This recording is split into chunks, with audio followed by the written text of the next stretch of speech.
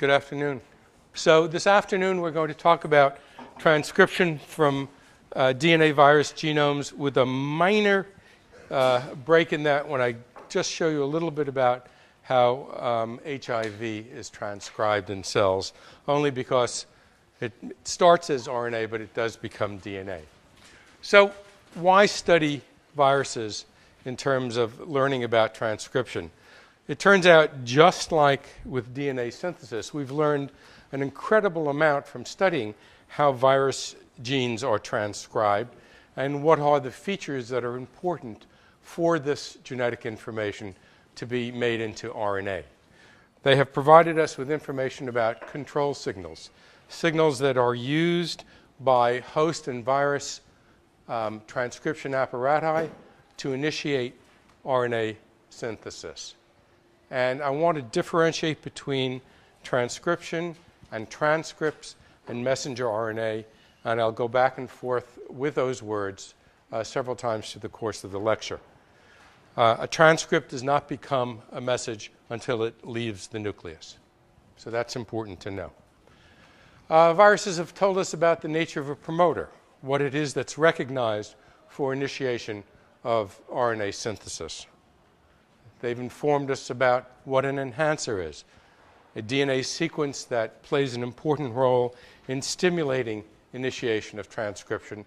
And sometimes these enhancers are very interesting in terms of where they work and where they don't work. The first description of introns came from the study of adenovirus. And those studies, along with other studies of the human beta-globin gene, resulted in the award of a Nobel Prize for that work. If you learn about introns, you learn about exons.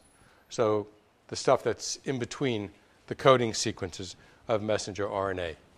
And finally, they've really informed us about how RNA synthesis is initiated. Again, like DNA replication, the single most important event in the transcription process, and how it's regulated. Now, why is transcription important? For the most part, when a virus enters a cell, the first thing it does is get transcribed, especially if you're a DNA virus. There are a variety of chromosome-like templates, and that's an important consideration when I say chromosome-like. They don't have all of the features of the chromatin that's present in the nucleus of a eukaryotic cell, but they have many of them. The polyoma viridae, those round guys that had 4 strands of DNA being synthesized, for those of you who wrote 2, have a regular array of nucleosomes on them, except for one area which surrounds the origin of DNA replication, which happens to also encompass the promoter for early and late virus transcription. And that region is bare. And it's bare, conveniently enough, so that it's accessible to the transcriptional apparatus. Adenovirus and herpes viruses, large and larger DNA viruses, have chromatin-like features without nucleosomes. That is, they have some protein decoration of the genomes, and we're not certain what all of it is, but it forms a chromatin-like structure in the nucleus of these cells. And HIV, the human immunodeficiency virus, is transcribed from integrated DNA. So it's seen as though it's part of the host. And what we've learned is that this regulation of virus genetic information, and we'll get into that in a little bit more detail, is strictly defined. Virus genes are transcribed in an orderly fashion, some before others, some after others, some very dependent on the synthesis of what's made before them, and some very dependent on the synthesis of DNA. So there are certain signposts and triggers in the replication cycle that allow for transcription to be regulated.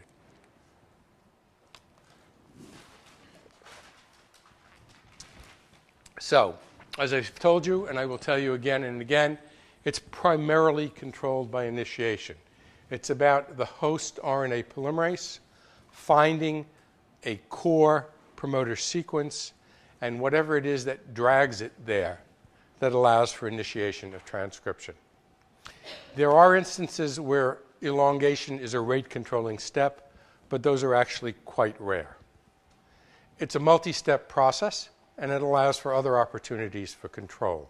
That is, you have initiation, you have recognition of the promoter, you have initiation of transcription, you have elongation, you have processing of RNAs, and you have export. As I've said, there's a specificity towards this initiation process, and sometimes that's governed just by the DNA sequence that's present in the virus chromosome, and sometimes by something that the virus brings in with it to help it locate those genes that need to be transcribed first.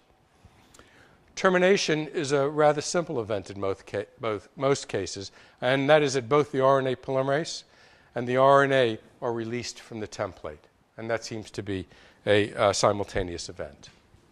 Now, just like DNA replication, the steps in transcription follow an orderly cascade.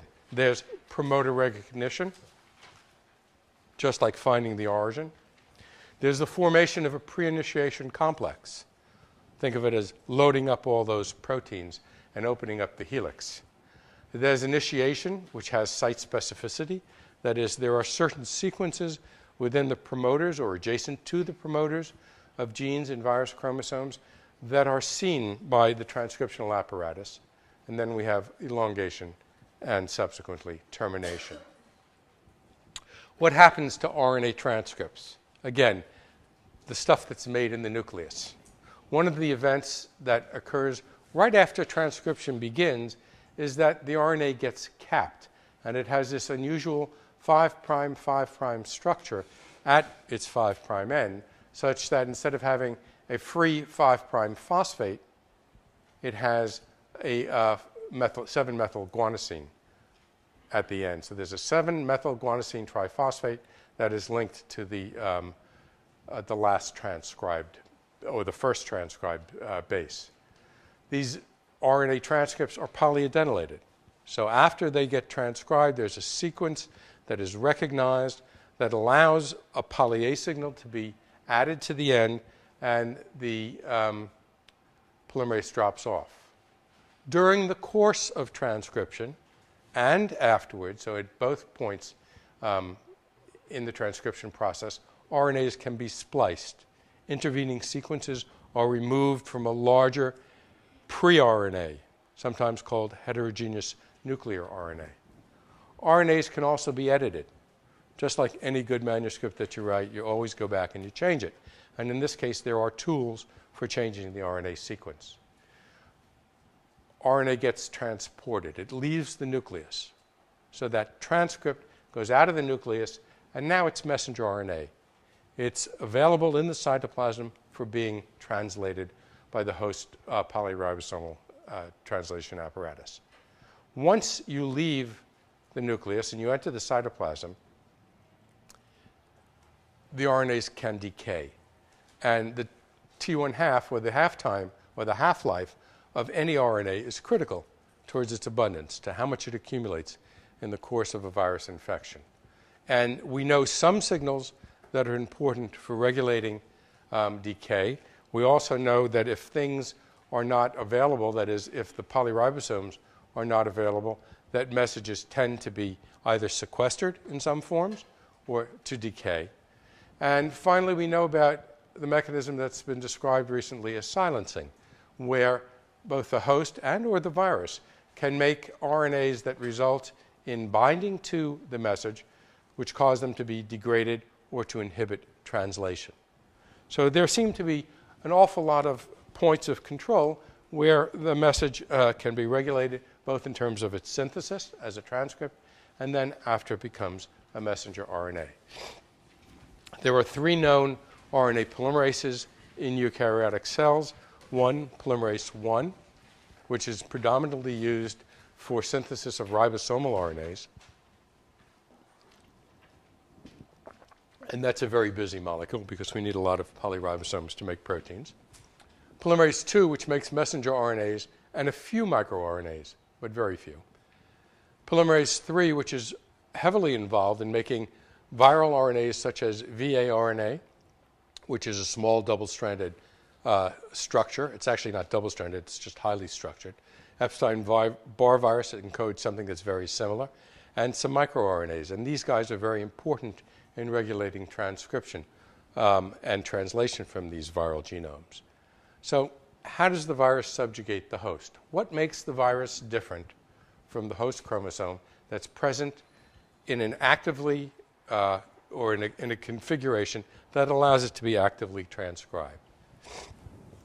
Well, the first thing the virus has to do is get its chromosome into the nucleus, because that's where the transcription apparatus is. If you're a hepatitis B virus, as you well know, you've got to change that incomplete molecule into a complete double-stranded DNA molecule, and then it's seen by the host as a complete genome. Adenoviruses and polyomaviruses enter the cell nucleus. That is, their DNA enters the cell nucleus.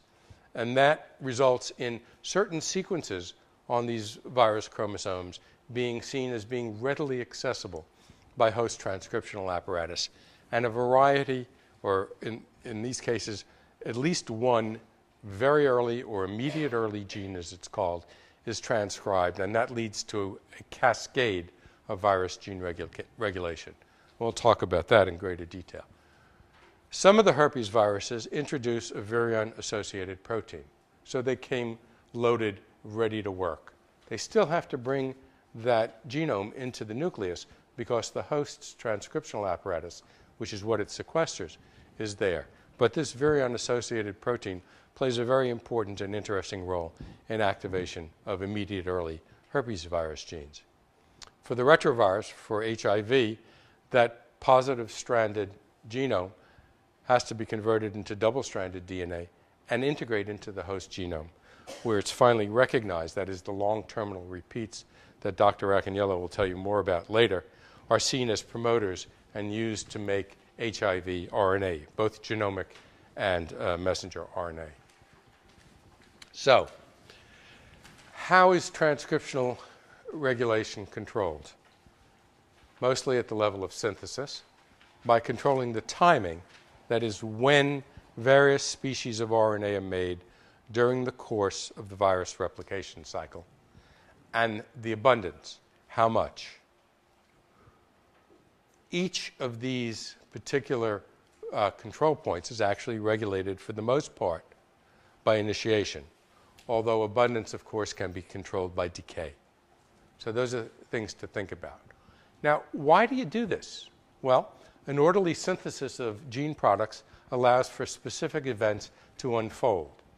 If you made the proteins for the capsid, all right, that shell of the virus, first, before you replicated its nucleic acid or its early gene products, you'd have nothing to put into those capsids, and you'd have a lot of empty virions. Some virus gene products might be toxic, so they may be required for end-stage replication, but if expressed early, might cause the cell to apoptose, kill itself, no new progeny, bad for the virus. It's not doing what it wants to do, which is to make progeny. So this orderly replication or expression of virus gene products is important to keep things from going awry.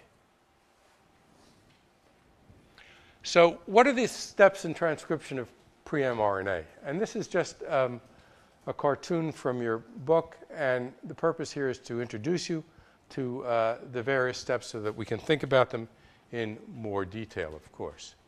Here's our promoter. And from that promoter, RNA synthesis is initiated. And what you should know is that many of the initiation events are abortive. They don't go on to actually make transcripts. The polymerase gets on, it loads, it starts to synthesize, and it frequently falls off. So elongation is frequently terminated. So as the polymerase moves down the template, nascent RNA is extruded, the 5' end is modified, and it continues to add nucleotides to the growing chain. At some point, a signal is reached at the 3' end of the gene, and that signal allows for polyadenylation to occur. The polymerase falls off, and the transcript is released into the nucleus. The transcriptional machinery is recycled, and the transcript is decorated as it must be, spliced, as it may be. Not all viral transcripts are spliced, and it leaves the nucleus. One of the interesting things to note is that in the course of replication, or in the course of transcription, this polymerase gets modified. And there are changes to the carboxy. Polymerase is actually a very complex machine contained of at least 10, maybe more proteins in its core form. And that holoenzyme is modified by decoration with phosphates. That's very important for releasing it from the template and beginning initiation of transcription. So we've made our transcript. As we are transcribing our genes, we cap them.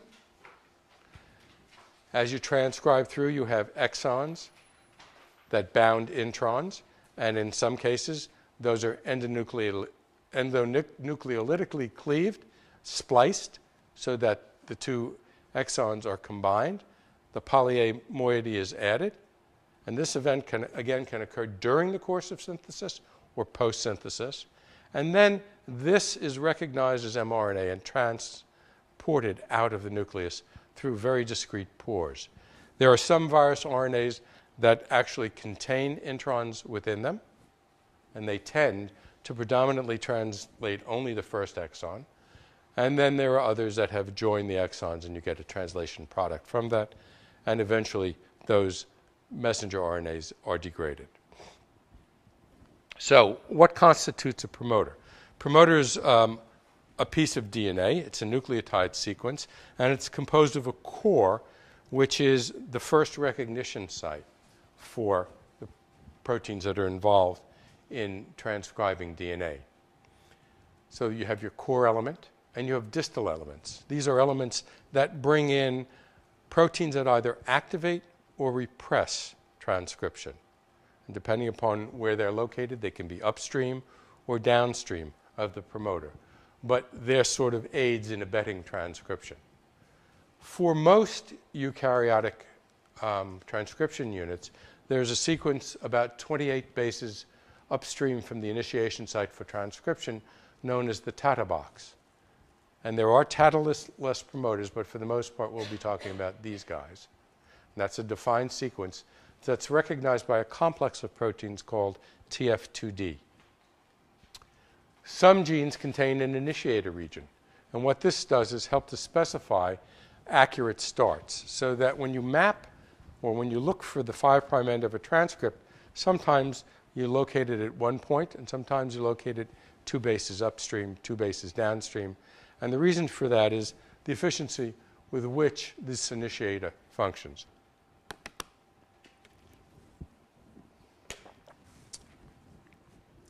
These distal sites, as I said to you before, are frequently binding sites for host proteins or virus proteins.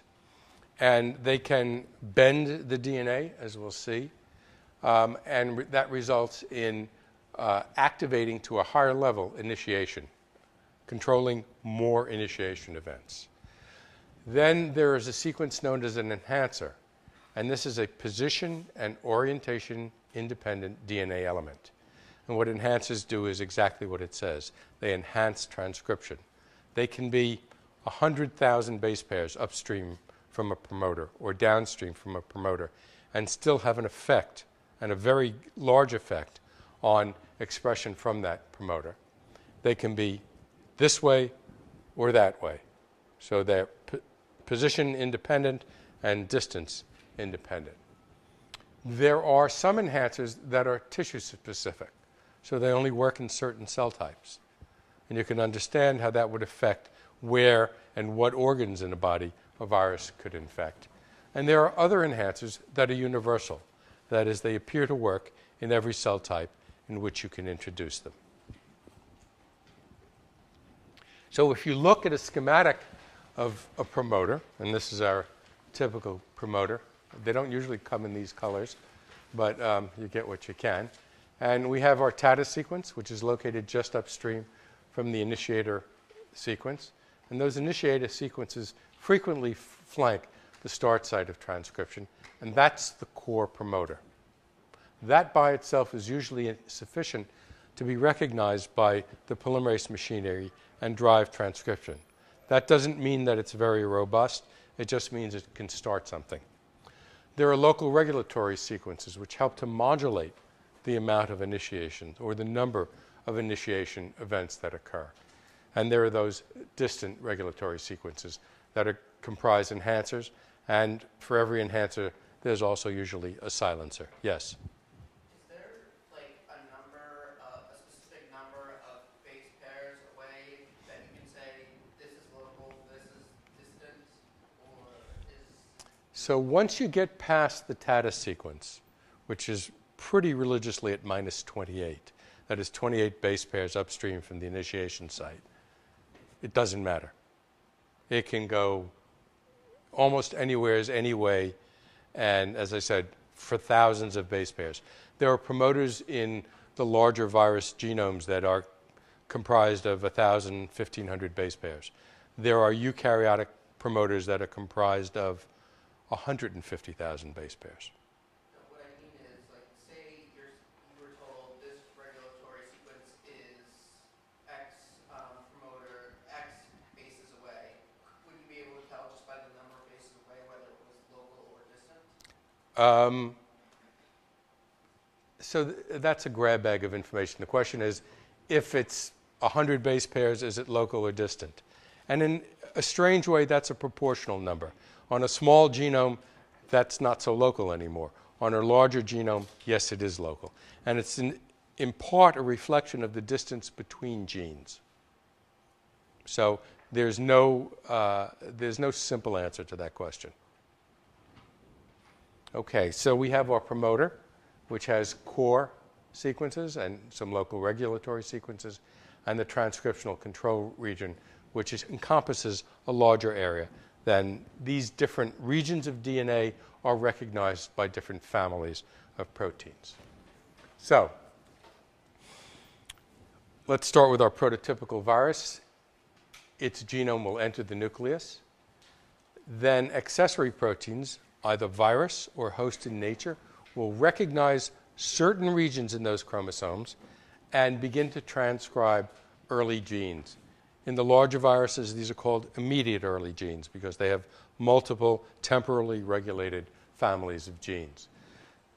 As a result of interaction of these proteins with the template, they produce a recognizable structure for the transcription of the first wave of early genes. And that initiates the replication process. Somewhere along the line, these early gene products come back and result in replication of virus genomes.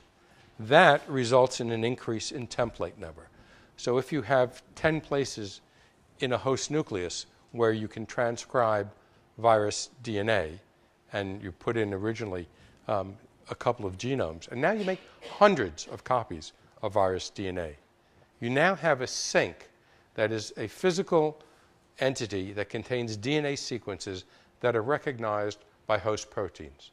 So some viruses are regulated by repressor molecules. And as you titrate them out by increasing the copy number, you allow those that are in certain positions to be actively transcribed.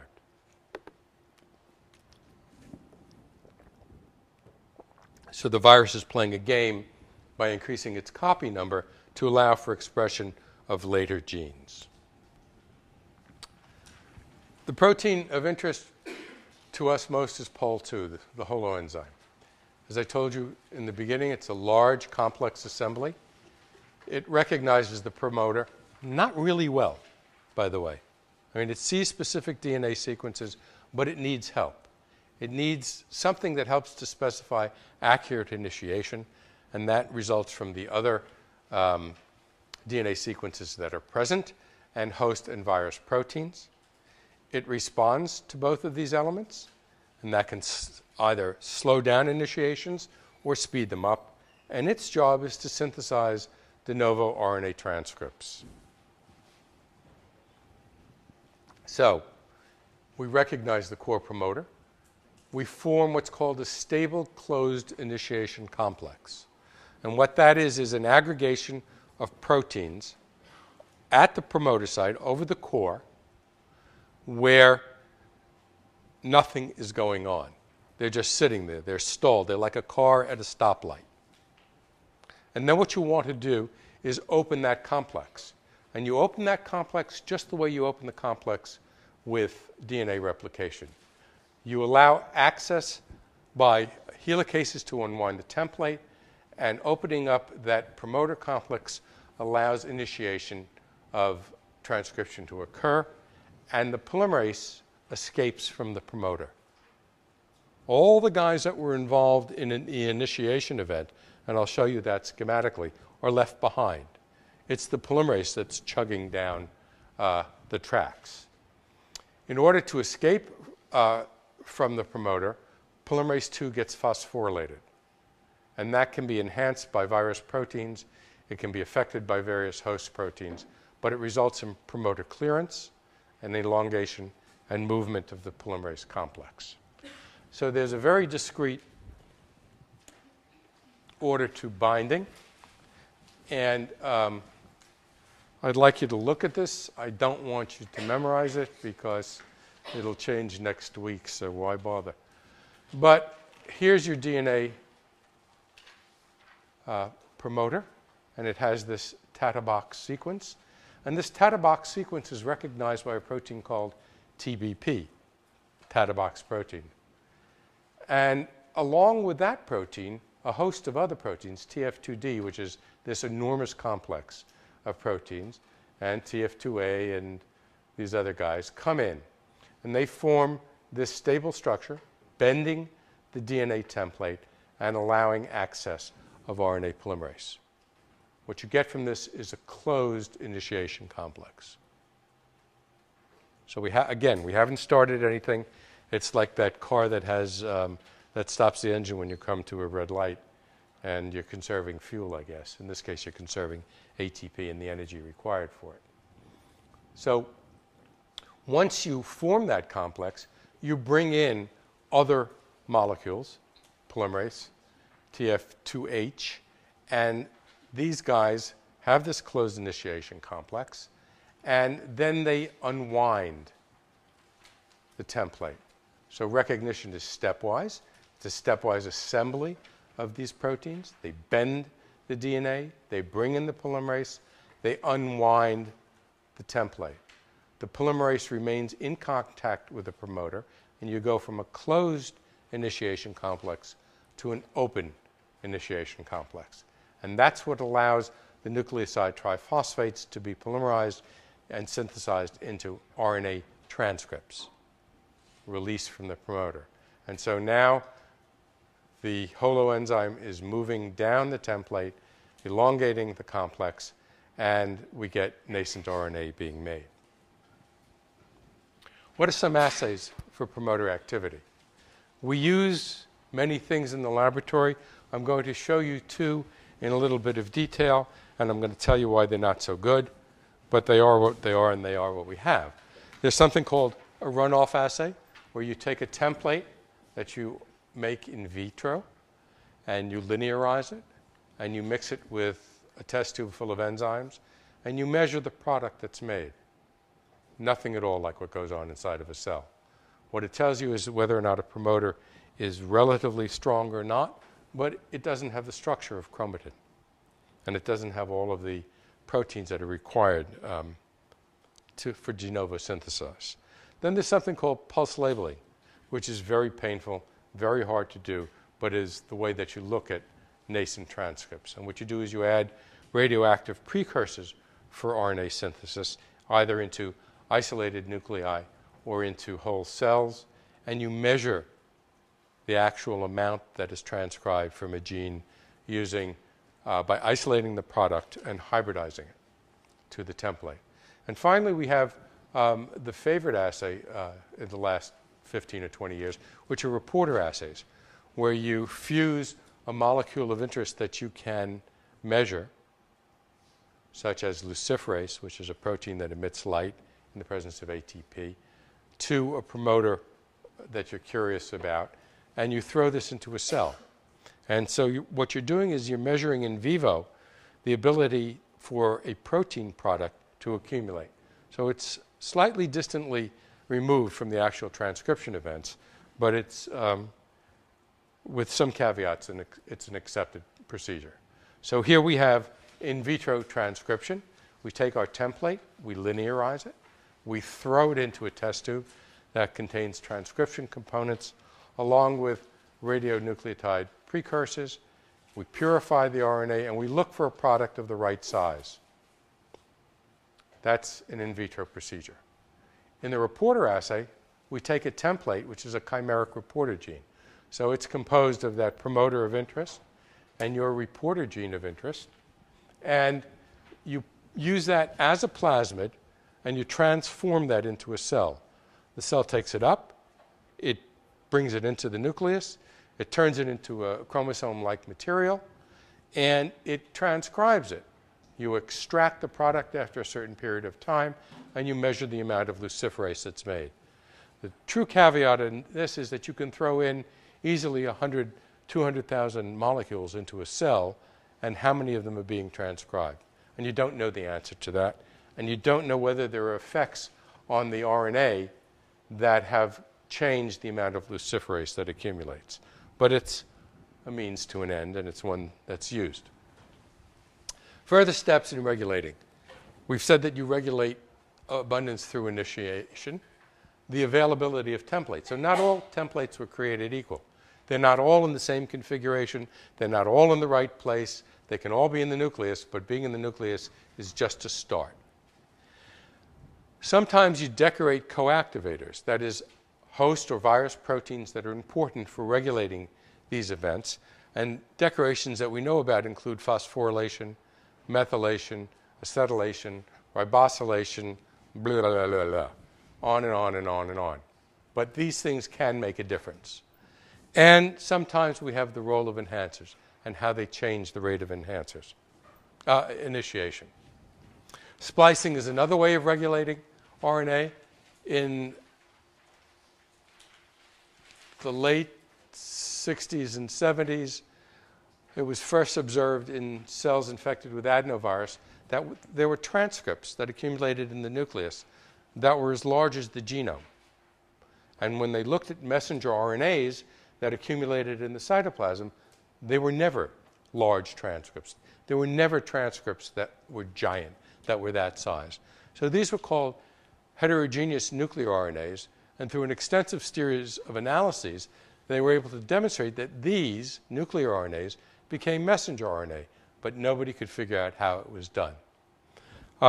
Sometime in the early 80s, a group in Cold Spring Harbor noticed that these heterogeneous nuclear, actually no, that was a group actually here in Columbia, Jim Darnell, who noticed that heterogeneous nuclear RNAs had these 5' cap structures and a 3' poly-A at the end. And then further studies by his group and others showed that all adenovirus late mRNAs, these are the RNAs that encode the capsid proteins, map to the same promoter. And that was a very curious finding. Subsequently, it was demonstrated that all late RNAs have 4 parts: a 5' terminal tripart leader, which I will explain to you in a moment, and a body. The body is the coding region. So the 5' end all originated from the same place in the virus chromosome. So how do you get small RNA from big RNA? You splice it. This is a schematic of the adenovirus transcription map. So here's our friendly large genome. And what I want to emphasize now is this late transcription unit. And what you see is 5 coding regions. And they all originate here at what's called ML, or the major late promoter.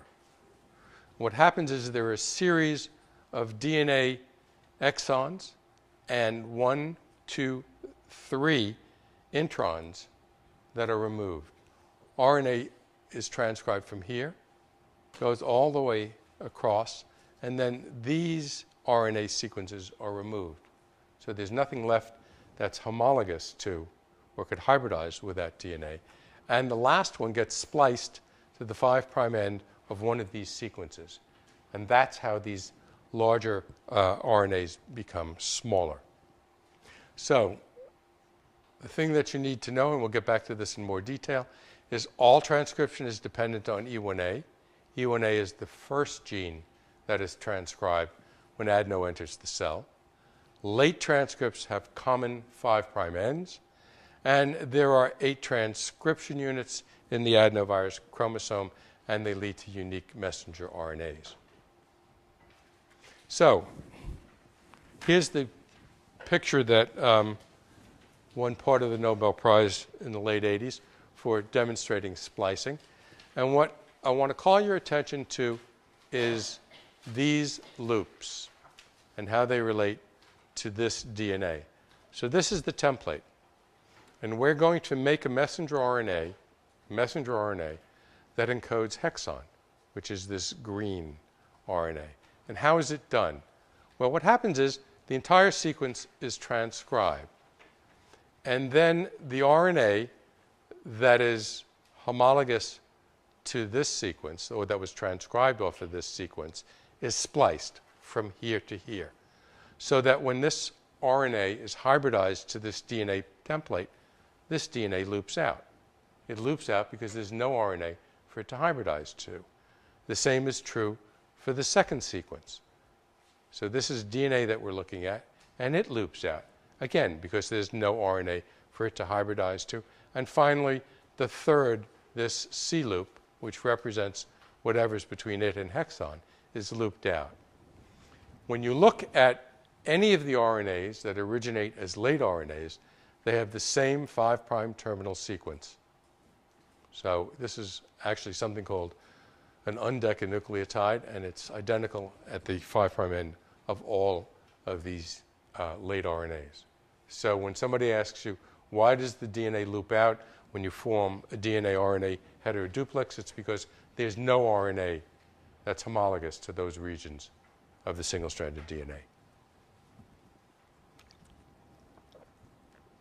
Or you could just say it was spliced. Okay, so splicing is value added. Virus chromosomes are small, and the opportunity to make multiple proteins from the same gene via splicing allows you to expand the repertoire of proteins that are expressed. Introns provide numerous sites at which RNA sequences are broken and rejoined. So there's a complex possibility of arrangement and rearrangement. Splicing occurs without loss of coding information. Most splices that occur maintain the reading frame. So it's very economical. Alternative splicing, as shown for the adenovirus, spliced to gene 1, to gene 2, to gene 3, creates new functional genes. And if you follow this argument, then coding information of a small genome, such as the polyoma viridae, those 5 kilobase genomes, is expanded. So again, here's your adenovirus alternative splicing possibility, and you have all of these different proteins that can be encoded by the late message. And what happens is, by changing the splicing pattern, you change the protein that is coded. And you can make each of these proteins by splicing the 5' end of this message, of the heterogeneous nuclear RNA, onto a different body. And the other thing that you need to know, of course, is that when you do this, poly-A addition can occur at multiple sites. HIV does the same thing, except it requires the step of integration. So you must take that RNA genome, you must convert it to DNA. Dr. Raccaniello will show you how. You must integrate it into the host, and once integrated, it's a linear molecule. And it has something called an LTR, long terminal repeat, which is a very powerful promoter that's recognized by eukaryotic polymerases. And the first product that's made from the integrated genome is a full-length RNA, which gets spliced in 2 parts and results in the production of a protein called REV. And REV is a protein that induces splicing throughout the genome and allows for the propagation of other virus gene products. So this is not a polyprotein. It's not like poliovirus, where you make a single transcript, translate it, and then cleave it. You make individual transcripts with an exception, the GAG-POL fusion, and these genes result from splicing. Sometimes it's not enough to have your own promoter. Sometimes you need an enhancer. And the enhancer in the polyomaviruses is a duplicated 72 base pair sequence. It's found right around the origin of DNA replication, which, as I said to you before, is also the promoter for the early and the late region. This was the first enhancer that was ever described, and it works whether it's 10 base pairs from the promoter or at the other end of the chromosome, 180 degrees around. It's orientation independent. You can turn it this way or that way and get pretty much the same effect. And the amazing thing is that it works in trans. So it doesn't have to be on the molecule that's being transcribed. So what does that mean? I'll get to that in a slide or two. So this is the schematic of that region, and it's full of, it's an open DNA sequence. Here's the 5' end of the early RNA, and SV40 in this case, which is the polyomavirus I'm talking about, has lots of binding sites, sequences that are recognized by various host proteins. And these sites encompass proteins that are found in different cell types so that the virus can spread within the organism that it's infecting. So how do enhancers work? Well, what we know is that enhancers cause DNA to bend. And the reason that they work at a distance is because they can allow the genome to bend on itself and let these proteins, the enhancer binding proteins that recognize this sequence, interact with the initiation complex. And it's that interaction that results in higher rates of initiation. Now you can see from this, in this case, this is actually, you would say that it's cis because it's on the same molecule. But you could also think of it as being trans because it's quite a bit away from the promoter and across from it. So here's the experiment that was done to demonstrate that enhancers work in trans. And what these investigators did was to take a sequence of DNA that included the enhancer and measured transcription from it. So this is the intact molecule, and they gave that a number of 100. Then they digested away, removed the enhancer sequence, and were left with the core promoter. And transcription was very poor. So the enhancer had a great effect. It was 1% without the enhancer of what's seen with the enhancer. Once you digest that DNA, you're left with a region that contains the enhancer and a region that contains the promoter. Now, if the enhancer is truly a sequence that can act at a distance in trans, then you should be able to link it physically, but not on the same molecule. And what they did is placed a molecule called biotin at either end of these two sequences. And biotin binds with tremendous avidity to something called streptavidin. As a result, you create this structure, which would block the transduction of a signal from this end to that end, but allow interaction between these two molecules that have been joined. Yes? If it can really act in trans, why do you need the streptavidin at all? Because it's got to find its mate, and this is just a way of, this is a proof of principle. The question then is, why do you put them back together? Right? Yeah. All right. You put them back together because you want to show that it works. If you just threw them into a test tube, you'd have to have a very, very high concentration so that they were close enough to find each other. It's just it's a game, if you will. It's a molecular game about putting those sequences close enough so that what they do can happen. So when you link them in this fashion, which, as I said before, prevents transduction of anything because of these large macromolecules that are present, you restore a great deal of the transcription. Okay, viruses are also regulated by and regulate host proteins. So they use host and or virus-specified proteins to regulate gene transcription. They either encode these proteins, those early genes that I I just talked about, or they bring some of them in with themselves. Those are co-activators.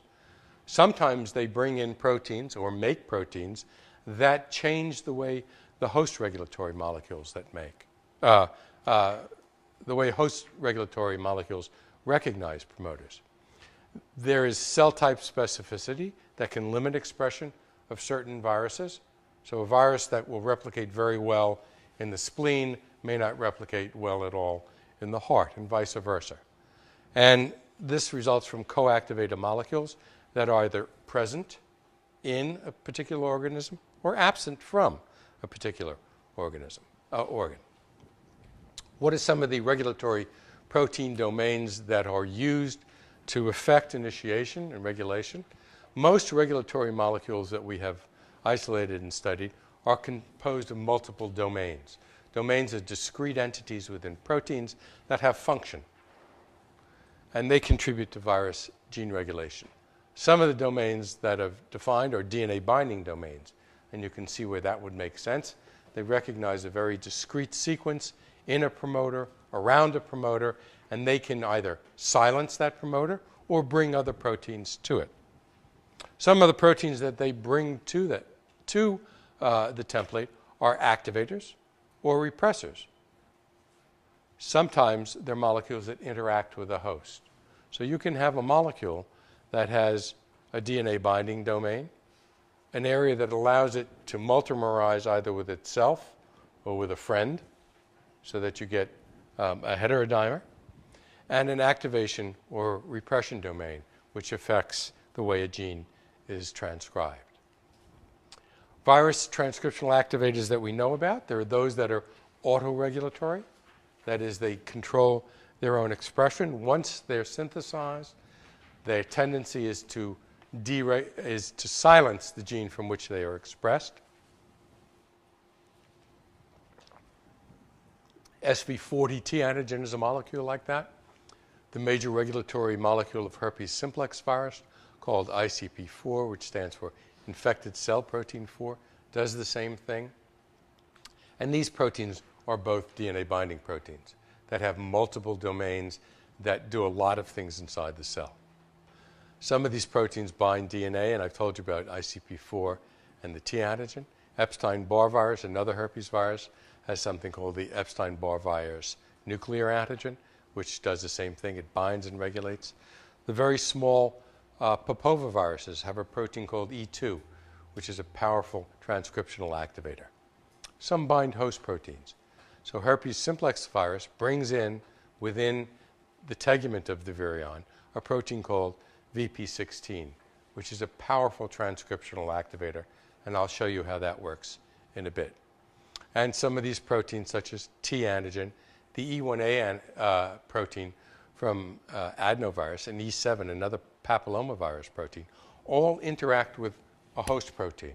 And what they do is they bind to a host protein, change the way it sees DNA by releasing a regulatory protein. And we'll go into that in a bit of detail. So,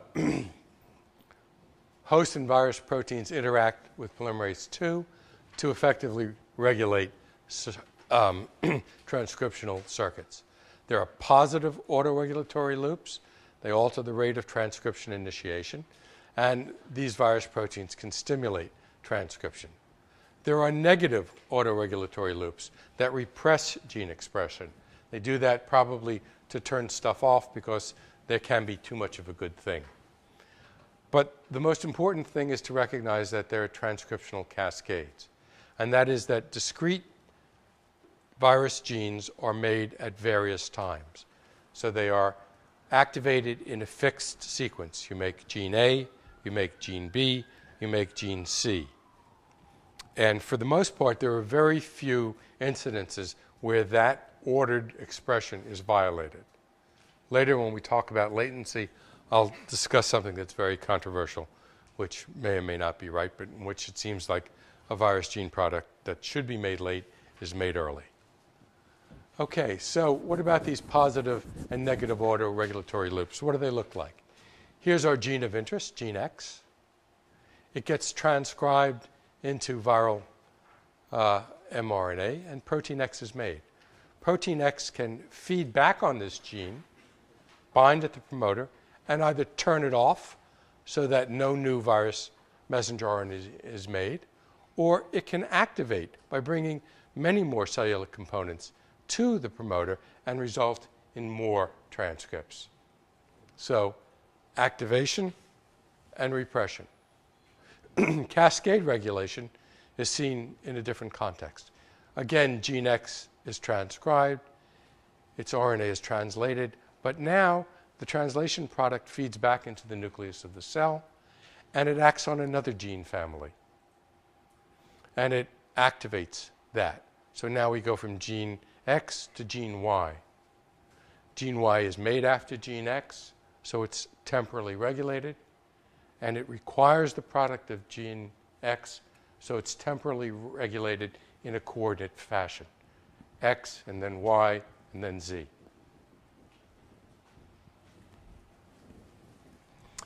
Why do you have a transcriptional cascade? It allows for transcription in a reproducible and temporally controlled sequence, and that allows the virus to set itself up to do what it does best: replicate its genome, make capsid proteins, make new virions, get out. The first products are either immediate early or early proteins, depending upon the genome from which it's transcribed. And then we finally see transcription of late genes. The early gene products ensure coordinated production of DNA genomes and structural proteins, dependent on early gene products, dependent on late gene products. And it turns out that the synthesis of viral DNA frees the template from repressors. Again, as I told you before, you have hundreds and thousands of molecules. They act as a sink for absorbing transcriptional regulatory proteins, specifically silencers, and allow less complex promoters to be transcribed, as it turns out, during the course of infection. These activating proteins can induce transcription of host and virus genes and repress transcription of their own genes. So, let's look at a couple of cases in a very simple way. The T antigen of SV40, a polyomavirus, is made as an early gene product. It feeds back on its own promoter and dampens expression of early gene transcripts. So less early gene transcripts are made once T antigen is synthesized. When T antigen is synthesized, as you know, or as you'll recall, DNA synthesis begins. That opens up the template for late gene expression.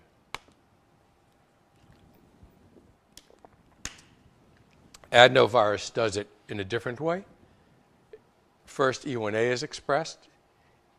E1A then goes ahead and turns on another set of genes called E2. But it does it in an interesting fashion. It does it as a result of interacting with a host protein to release a transcription factor. E2 is an anti-repressor, and what it does is it relieves promoter occlusion of the late genes, and it allows expression of both 4A2, which is a sort of a late early gene product, and the late transcripts, and we'll show that in a little more detail. And then herpes simplex virus has yet another way of activating transcription. It brings in, within the virion, this protein VP16, which activates expression from all of the immediate early gene products, and then you get a series of immediate early gene products that are either autoregulatory in nature or extremely potent transcriptional activators, which force expression of early genes, replication proteins, and subsequently late genes. So what you're seeing is autoregulatory loops, control through release of a host protein, activation through interaction of a virus protein that's been introduced into the cell. This is just a hit list of the kinds of or numbers of transcription units that are encoded by various viruses. A small 5 kilobase polyomavirus has 2 major transcription units, but 6 proteins are made from it. And they are generated as a result of splicing. So multiple splices allow for the production of T, a smaller protein called small t, and the various virion proteins. Adenovirus, which is 35 kilobases in size, has 8 transcription units, and they encode 40 different proteins. And these proteins do a variety of things, which include dampening the host immune response. The larger viruses, such as the herpes virus family, much larger in size, have 80 to 200 different transcription units. So human cytomegalovirus has about 200, encodes about 250 different proteins, and we still don't know what most of them do. But in all cases, the viruses specify transcription activators. Some autoregulate, and others just activate. Here's a picture of the polyomavirus transcription map, and you'll note that they all start in the same site around the origin. In one direction are the early transcription units, in the other direction are the late transcription units, and the various proteins that are made are derived as a result of splicing of the primary transcript. 1, 2, 3 late, there's actually a little guy here, 4, and 2 early proteins, one called small t and one called large t. In all cases, they share the poly-A site, and they differ as a result of where they're spliced. How does T work? It works exactly as it works for DNA replication. It binds to that area around the origin of DNA replication as a hexamer. And in this case, when the DNA is opened, it allows for early transcription to be dampened. So now you're stopping something. But as a result of that, the late promoter is activated. And the exact reason for this is not clear. But what we think is that in that core promoter, other sequences are now exposed as a result of T being there, and that allows late transcription to occur. The result is that early transcripts are decreased relative to late. They're never shut off. They're just made in much, much lower amounts. In adenovirus, you have 3 proteins and DNA synthesis that govern those phase transitions from immediate early to late transcription. You must transcribe E1A, and you must translate that protein in order to get transcription of the early transcription units. E2, an early protein, is required for DNA synthesis. It's required to free up that promoter and the entry into the late transcription phase. And 4A is a protein that actually physically enhances transcription of late genes. So here are those 3 proteins again. The immediate early gene protein, E1A, the first thing that's transcribed. Once it's transcribed, it allows, once it's translated, it allows for the expression of E2. This is a transcription unit. And E2 contains within its sequence a DNA binding protein. Remember, that's the guy that flips out that single-stranded region of DNA, the pre-terminal protein that goes at the end, and the DNA polymerase. And at the very end of that is another transcription unit that gets turned on, which is 4A2, which is very important for regulating expression of late genes. So, what's interesting about the E1A family? 2 transcripts are derived from that transcription unit, and they, because of splicing differences, and they have the same splice acceptor, but 2 different splice donors. So the 5' end, that is where the first cut is made, differs between these 2 products. And the larger product makes something called CR3, and that's just a domain within this protein that interacts with the host transcriptional regulator called mediator 23. You don't want to know that. You just want to know that it does something to the host. And that stimulates early gene transcription. The other protein contains 2 units that are shared by this, CR2 and CR1. And these portions of E1A interact with 2 host proteins, RB, the retinoblastoma protein, which is essential for regulating the cell cycle, controlling responses to DNA damage and apoptosis, and P300, which is another critical transcriptional regulatory factor. And how does it do it? Well, E1A doesn't bind DNA, but it does bind all of these different host proteins, and they stimulate assembly of the pre-initiation complex. So what they do is they bring these proteins to the various early promoters, and they help to promulgate closed initiation complexes. The other way it works is by interaction with host regulatory proteins. And the host protein that we're going to talk about is RB. RB is a large protein that's very heavily decorated. As I said to you on many occasions, it's responsible in part for controlling cell cycle. And it has something called a pocket. And in this pocket sits a protein family called the E2F or DP protein family. And these guys bind DNA. But when they bind DNA in the context of RB, they can't activate transcription. So they're prevented from being transcriptional activators.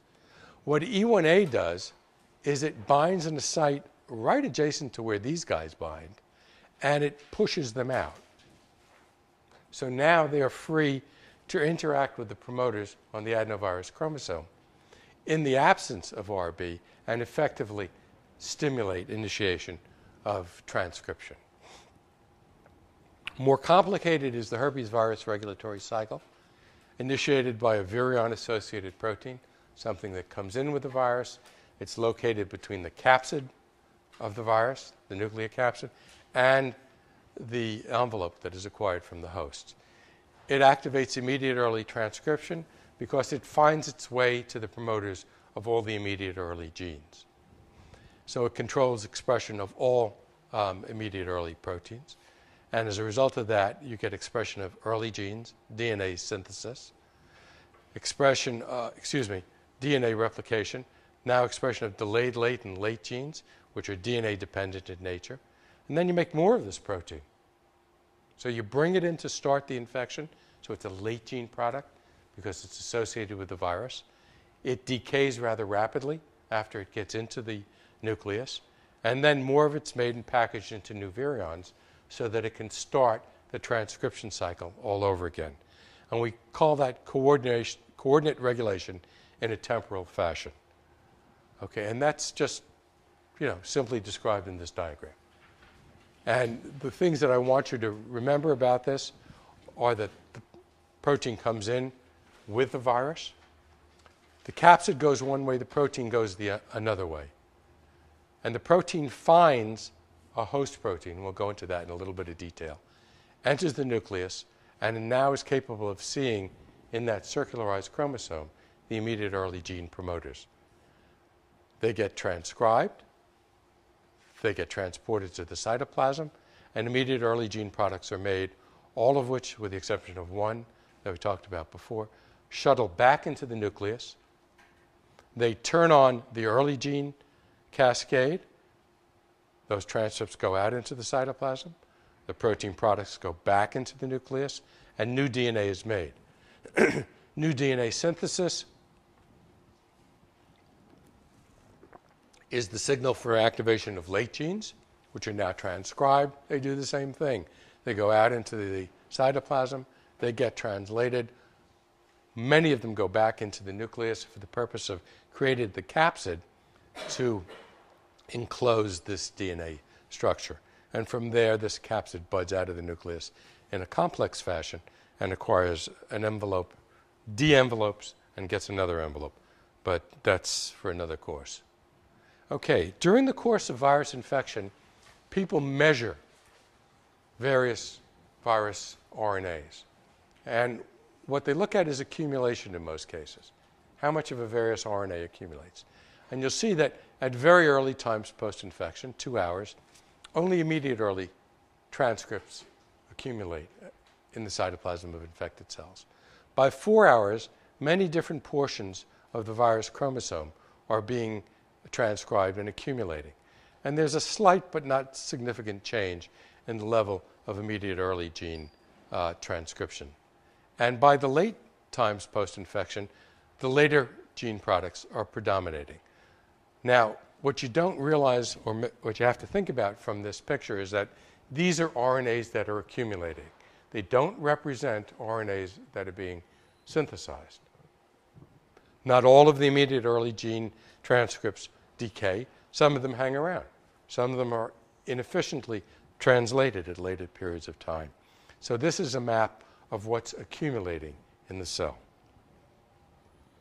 I want to just tell you a little bit about this molecule VP16. It contains a potent carboxy-terminal acidic activator, and that's a protein that turns on transcription. It does not bind DNA directly, but for it to work, the promoter of interest must contain this DNA sequence. Now, contained within this DNA sequence is a recognition sequence for a host protein called OCT1. OCT1 recognizes, obviously, an 8 base pair sequence, and it binds to part of this motif. But what VP16 does is associate with a host protein in the cytoplasm called HCF, host cell factor. And it moves into the nucleus, and it requires HCF to move into the nucleus. And VP16, in collaboration with the HCF and OCT1, provide promoter specificity. That results in stimulation of initiation and elongation of immediate early transcription units. And as I said to you before, it's specific for immediate early promoters. So this is what I'm talking about. OCT1 has a DNA binding domain. It binds to a sequence within all immediate early promoters. Here it is bound. VP16 interacts with host cell factor, resulting in a conformational change of this. And now this moiety moves into the nucleus, and you get a quaternary complex, OCT1, HCF, VP16, and the DNA sequence that's recognized by this. The interaction of these 4 molecules, if you will, results in potent initiation of transcription. Yes? What was the R in that sequence? That's any purine. Yeah. So there's always some degeneration in sequence. Sequence specificity is a relative term. Okay. Finally, the thing that you have to remember is that a primary transcript does not become a messenger RNA until it's exported, until it leaves the nucleus. Export is usually accomplished by host proteins, and the transcript uses nucleopores to exit. But there are a large number of virus-encoded proteins that act as Charons. They bind the RNA, and they bring it across the nuclear membrane using host proteins to help. This complex that marks mature RNAs for export is assembled during splicing. If an RNA is not spliced, then it uses a different mechanism. And these proteins that shuttle between the nucleus and cytoplasm and carry RNA as their cargo are known as exportants. So what'd you learn today? Transcription is complicated. Not my fault. It's controlled at many levels. Both host and viral proteins regulate transcription, and they do it in many, many different ways. And that viral gene expression is coordinately regulated in a temporal manner. Thank you.